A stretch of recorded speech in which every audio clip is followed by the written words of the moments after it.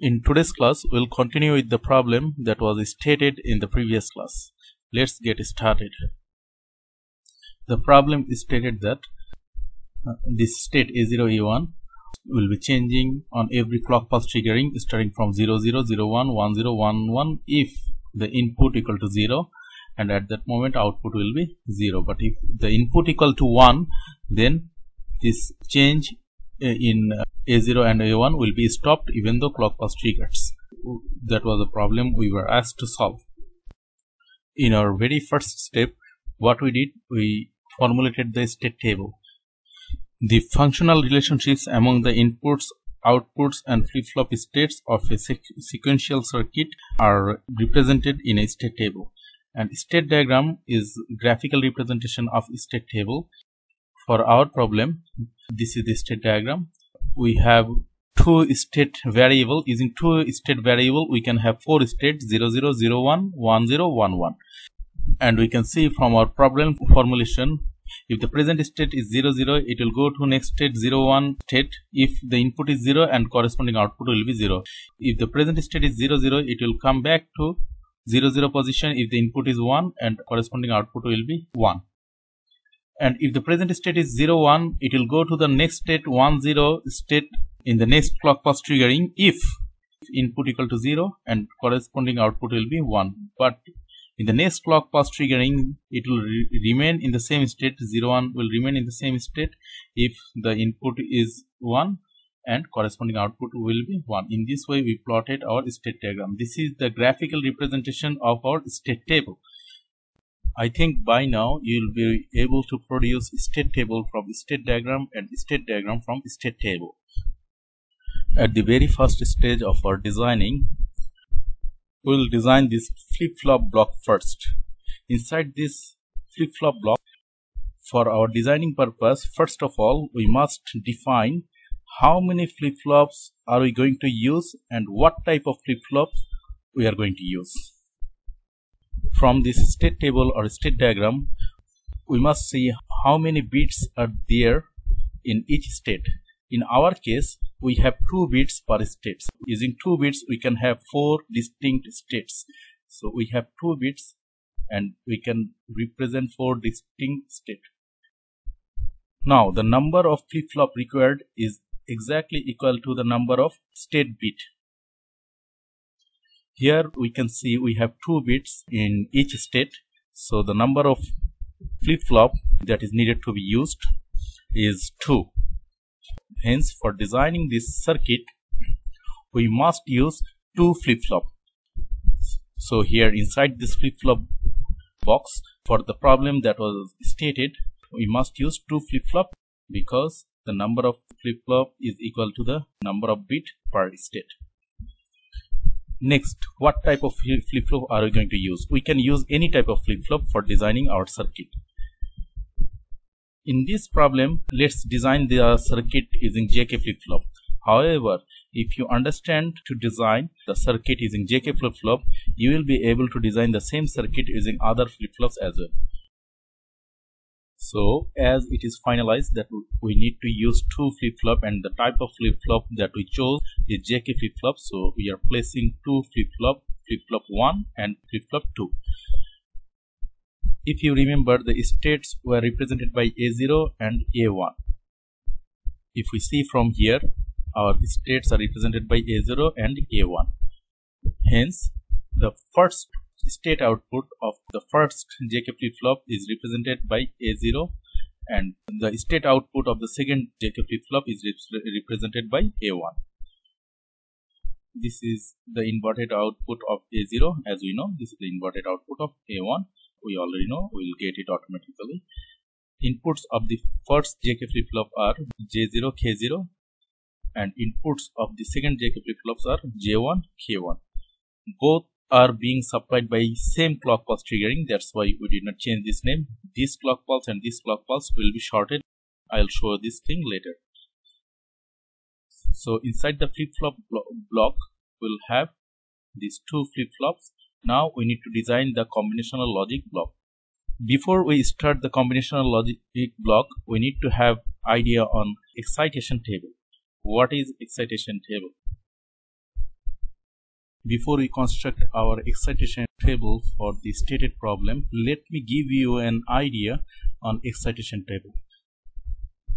For example, if we consider SR flip-flop.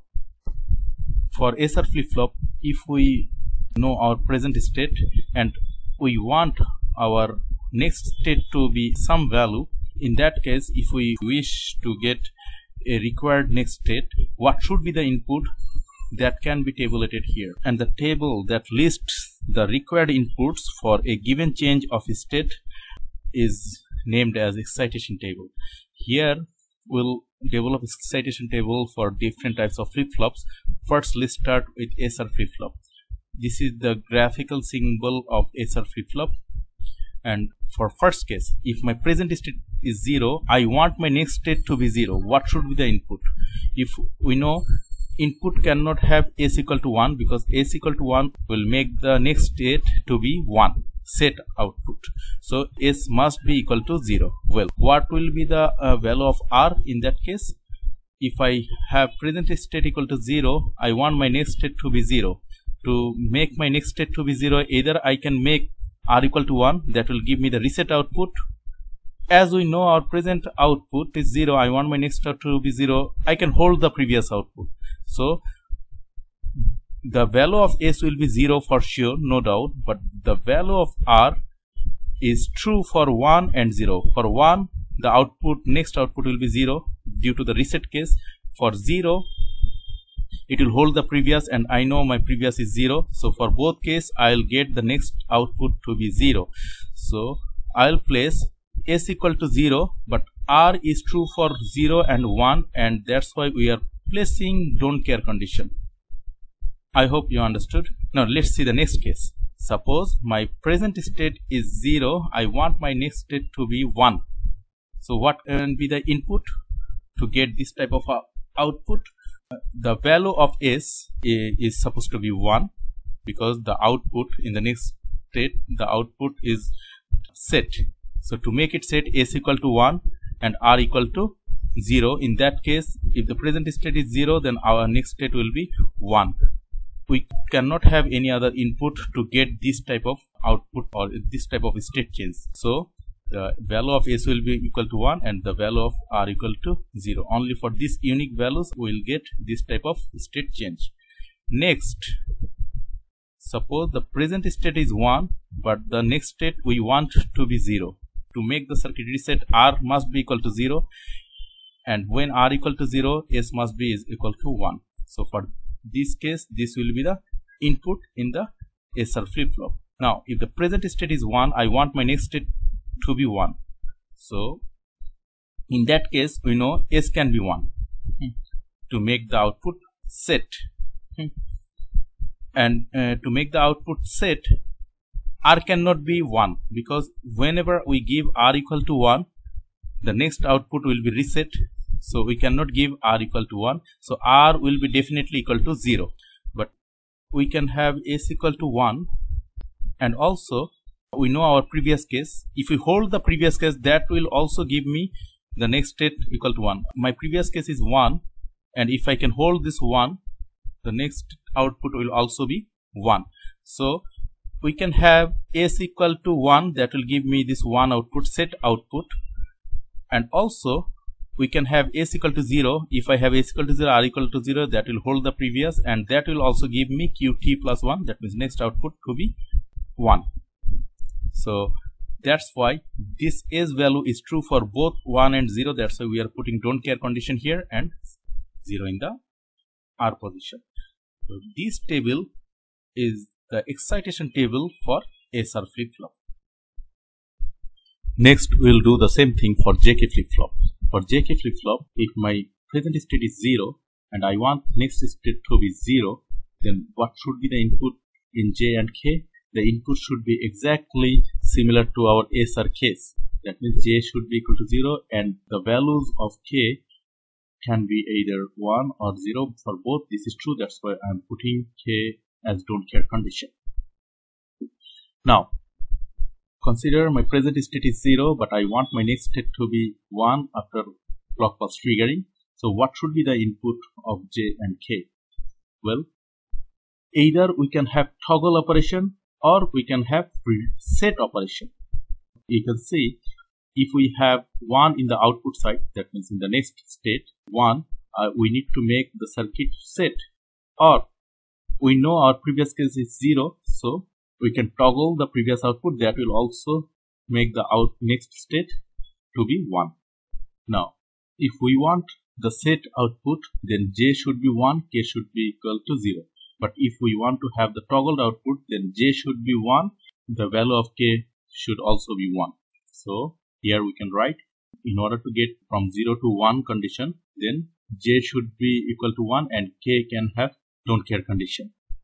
Now if the present state is 1 but we want our next state to be 0, what should be the input? We can have either reset or we can have toggle. In that case, to have the reset operation, J should be equal to 0 and K should be equal to 1. And in order to have the toggled operation, J should be equal to 1 and K should be equal to 1.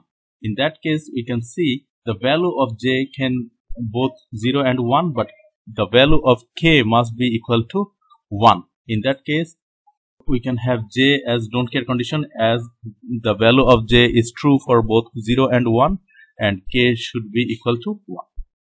Now when we have 1 1 condition, the present state is 1 and we want our next state to be 1 after clock pulse triggering. So what should be the input of J and K? This is the similar input as we got for SR case, don't care and 0. Next, let's construct this excitation table for D flip-flop.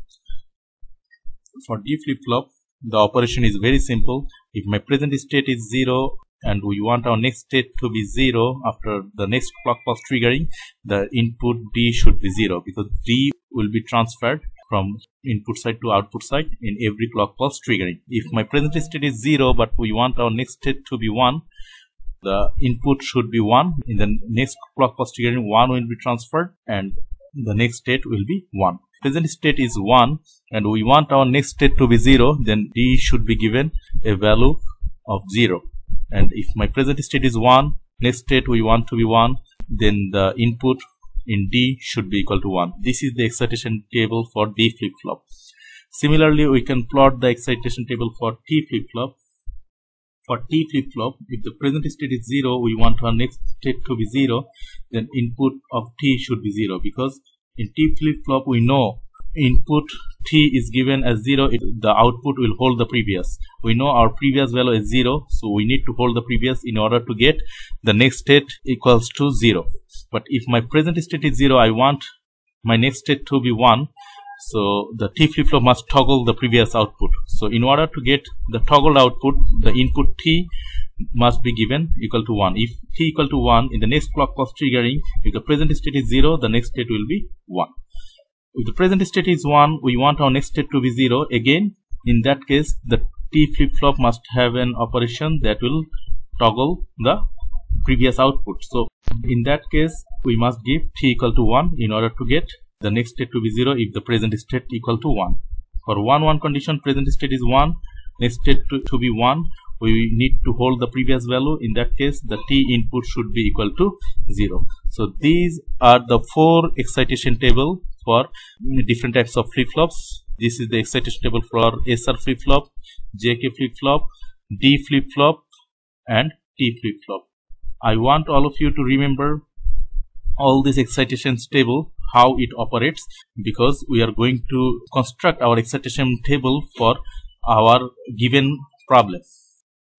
As we already decided, for our stated problem, we are going to use 2 JK flip-flop. First JK flip-flop will give us the state output of A0. Second JK flip-flop will give us the state output for A1. Next, we'll plot our excitation table for this problem from our state table that was extracted earlier. As you can see, this is the state table for our stated problem, and we are going to use 2 JK flip-flop. Let's start constructing the excitation table for our problem. As we are going to use 2 flip-flops, the flip-flops inputs will be J1 K1 and J0 K0. J1 K1 for this flip-flop and J0 K0 for this flip-flop. First of all, let's see the state change for the flip-flop having input J0, K0. Now the present state is A0. Present state is defined here and the next state is defined here. If the present state of A0 is 0, we want our next state to be 1. In that case, what should be the input? We know my present state is 0. I want my next state to be 1. From our previous slide, the input of J0 and K0 should be equal to 1 and don't care condition. How? We can have either set condition or toggle condition. For set condition, the input should be 1 0, and for the toggle condition, the input of JK flip-flop should be 1 1. So the value of K can have both values. In this way, we can have 1 and don't care condition for J0 and K0 respectively.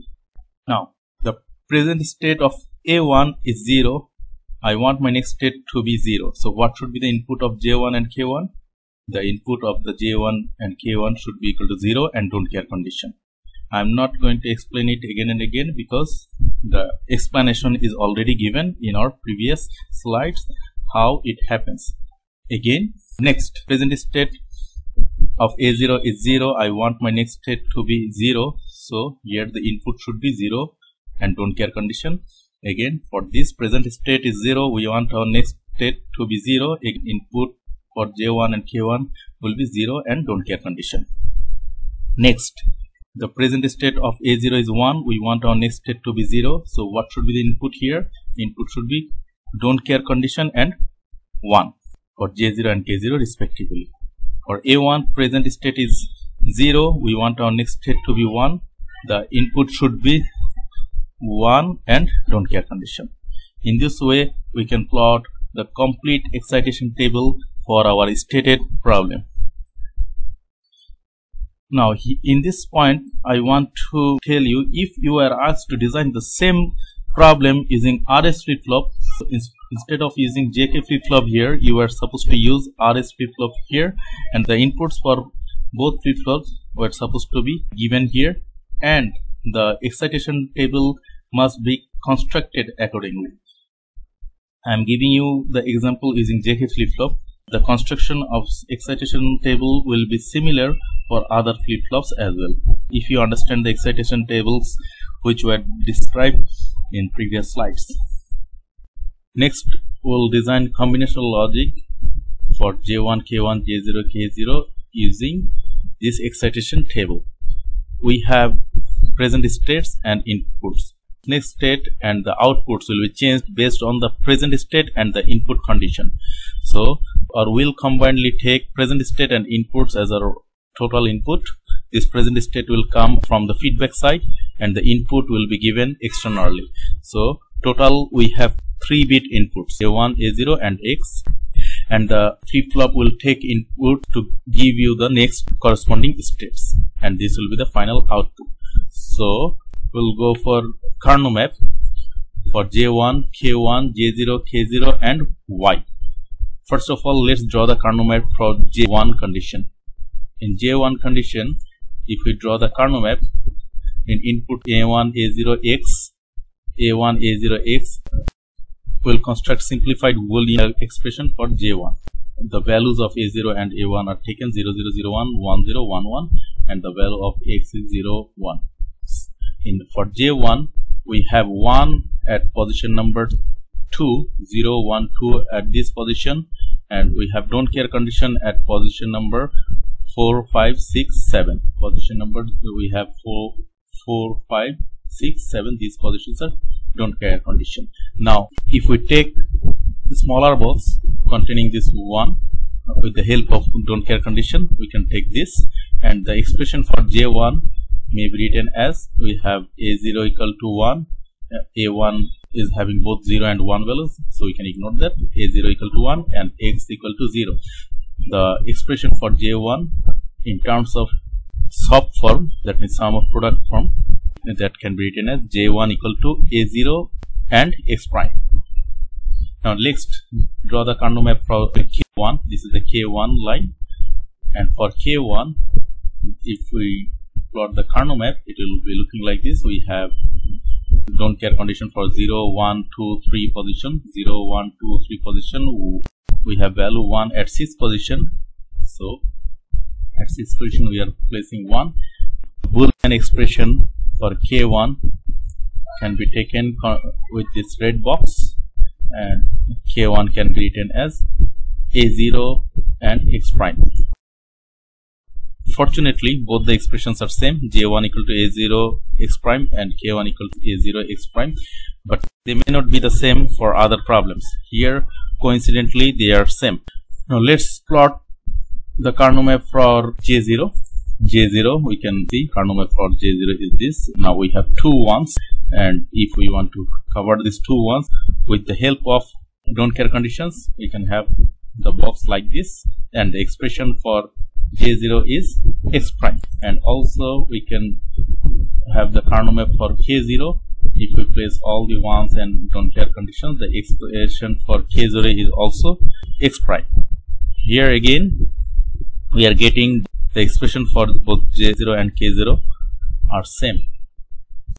Finally, we will map the Y output. This is the Y output column, and this is the mapping for Y output, and we have placed all the ones in this Carnot map. If we take the box containing all the ones, we'll get like this, and the Boolean expression for Y will be like this. So we have got all the Boolean expression for J0, K0, J1, K1 and Y output. Now we will construct our circuit. These are the Boolean expressions we have got for our problem. Now we will construct our circuit. This is the complete logic diagram. Here we can see J0 equal to X prime. So we have input X, which is transferred through this NOT gate, and J0 is connected with this.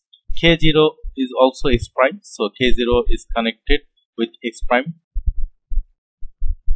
J1 is connected through A0 and X prime. So we have taken A0, this is the A0 feedback, and we have X prime. Both of them will be ANDed, and output will be connected with J1. K1 is also having the same value, so output can be taken. Both the flip-flops are given a common clock pulse signal. So every clock pulse triggering, the state of A0 and A1 will be changing, and the changing will be according to our problem statement, as the design has been done according to our problem. So it will act as up counter. Will get 0 0 0 1 1 0 1 1 if the value of X is equal to 0. But if the value of X is equal to 1, then whatever the value of A0 and A1, they will be paused even though clock pulse triggers, and at that moment output will be 1. When X equal to 0, the output will be 0, or which shows or is acting as up counter. When X equal to 1, the counter will be paused and the output will be 1. That's the complete circuit diagram. We can see this portion is our flip-flop portions. We are using 2 JK flip-flop, and this is the combinational logic block. In combinational logic block, we have inputs and we have one output. This block diagram exactly similar to our typical block diagram shown in previous slide. This is how we design our combinational logic circuit. Now let's see the steps for designing sequential circuit. First of all, what we did, we obtained the state table and the state diagram. The next step was to determine the number of flip-flops required. In our problem, the number of flip-flops was 2. So in the next step, we need to determine the number of flip-flops, and this number is determined by seeing the number of bits in each state. Next, we need to choose the type of flip-flops. For our case, the problem that I showed you last time, we chose JK flip-flop, but we can choose any type of flip-flop. Next, we need to construct the excitation table for the chosen flip-flops. Then obtain Boolean expressions from the excitation table, and finally, based on that expression, implement the circuit. This is the complete procedure for designing sequential circuit. Now, in order to clarify our idea, we'll solve another problem. The problem statement is given here. Construct a JK flip-flop from a D flip-flop. We know the characteristics of JK flip-flop and we know the characteristics of D flip-flop. D flip-flop has only one input, JK flip-flop has two inputs. So we need to construct a JK flip-flop using D flip-flop. Externally, we'll connect some combinational logic circuit so that this D flip-flop can act as JK flip-flop. So from our problem formulation, we can see we have D flip-flop. Now we need to convert this D flip-flop in a way so that it acts like a JK flip-flop. That's why we need to have two inputs, that is XJ, XK, that is my J input and K input, one combinational logic circuit. This combinational logic circuit, the output will be connected with the input of the D flip-flop and one feedback can be taken from the state output. Now, here we have only one state variable, that is Q. Previously, we had two state variables, that was A0 and A1. But in this problem, we have only one state variable. Now, let's start designing this. First, we will construct the state diagram. We can see we have only one state variable, that is Q. Using one state variable, we can have two states, that is 0 and 1. Let's have 0 and 1 condition. Now, how many inputs are there? We have two inputs, but there is no external output. In this problem, we do not need any external output because our given problem doesn't say to construct any external output. Here we have two external inputs, Xj and Xk. Now, if the present state is 0, if the value of Xj equal to 0 and Xk equal to 0, that means J equal to 0, K equal to 0. For 0, 0 input, if the present state is 0, what should be the next state? The next state will also be 0 as we are going to construct JK flip-flop. So for J equal to 0, K equal to 0, the next state will be the same as previous state. It will hold the previous state. So if the present state is 0, for J equal to 0, K equal to 0, that means for our case Xj equal to 0, Xk equal to 0, the next state will be 0. So for 0, 0 input, the next state will be 0. Well, if the present state is 0, for another input, we'll have next state to be 0, that is 0, 1. If the present state is 0, we are giving J equal to 0, K equal to 1. What does that mean? That is the reset condition. In reset condition for JK flip-flop, what will be the output? The output will be 0. Well, the reset condition doesn't depend on the present condition. For J equal to 0, K equal to 1, for if the present state is 0, the next state will also be 0 due to the reset condition. Previously 0, 0, for 0, 0, if the present state is 0, the next state will be 0 due to the memory condition. But if the present state is 0, the next state will be 0 for reset condition. For next input, J equal to 1, K equal to 0, what should be the output for JK flip-flop? The JK flip-flop should have the set value. For this case, if Xj equal to 1 and Xk equal to 0, if the present state is 0, the next state will be 1 for Xj equal to 1 and Xk equal to 0. This is due to the set condition. Again, if the present state is 0, if we give Xj equal to 1 and Xk equal to 1, the next output will be 1 due to the toggled operation, because we know when Xj equal to 1 and Xk equal to 1, for typical JK flip-flop, J equal to 1 and K equal to 1, the previous output is toggled. As we know, our previous output is 0. For 1, 1 condition, the next output will be 1 because it will toggle the previous output. So for two set of inputs, 1, 0 and 1, 1, the 0 will be converted to 1 in the next clock pulse triggering.